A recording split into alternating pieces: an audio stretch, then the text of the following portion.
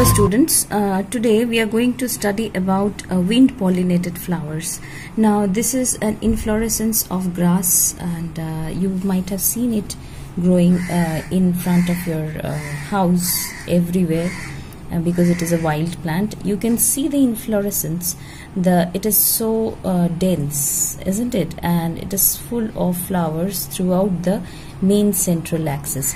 Now this one is the central axis. This is the central axis, green color in the center of the inflorescence. Now this is called the rachis. Okay, so this is called the rachis or rachis, and from there you can find that the various small branches are arising, and you can see that the immature flowers are at the top and the most mature flowers are at the base. Now this type of inflorescence is called racemose inflorescence, in which the flowers are arranged acropetally. Now the flowers, if you see it closely, let us see it closely. Okay, so the flowers which you can see closely, these flowers are condensed. You cannot find any stalk over the flowers, and they have a kind of bract-like thing which is covering the minute flowers, that is the androecium and the gynoecium inside it. And this is the actually common type of inflorescence, which is called spikelet, found in the Gramineae family or Poaceae family, as it is named later on.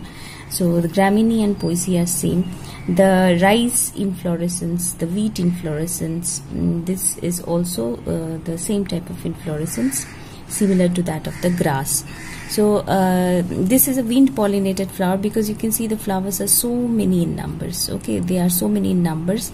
They are not attractive, and they are colorless. They are having pollens which are dusty, and they don't have any nectars to attract the pollinator. So such kind of inflorescence is pollinated by that of the wind, not by any kind of pollinating agents like that of the insects or the birds or like that. So this is the characteristic features of the wind pollinated flower. That is, they are numerous in number. They don't have any kind of nectaries. They have dusty and light pollens, and they are born in a common axis which is called the rachis, and they have small minute flowers which are protected externally by certain bract-like structure which is known as your lemma, and that's it about the wind pollinated flower.